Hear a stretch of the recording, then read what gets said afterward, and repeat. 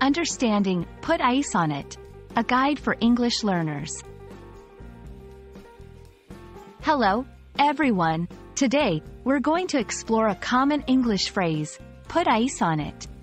This phrase is often used in everyday conversations, especially in situations involving minor injuries or discomfort. Let's dive into what this phrase means and how to use it correctly.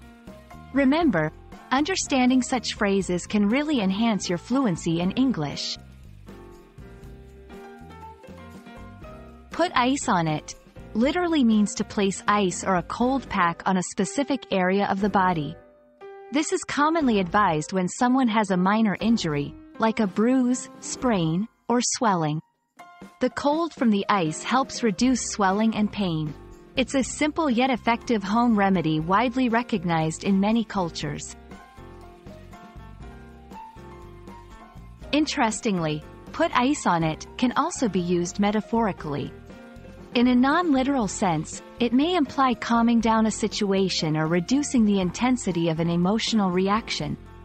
For example, if two people are arguing, a third person might say, "Let's put ice on this," suggesting that they should calm down or take a break from the heated discussion. To help you understand better, let's look at some examples. 1. Literal use. After John twisted his ankle playing soccer, his coach told him to put ice on it immediately.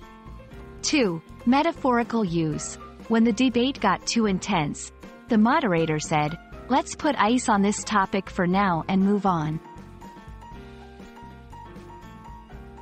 Use this phrase for minor physical injuries or situations needing a cool down. Avoid using it for serious injuries or very heated arguments, as it might seem insensitive. Remember, context is key. The meaning can change based on the situation. I hope this video helps clarify the phrase, put ice on it, for you. Whether it's a sprained ankle or a heated argument, now you know a handy phrase to use in English. Thanks for watching, and keep practicing your English skills.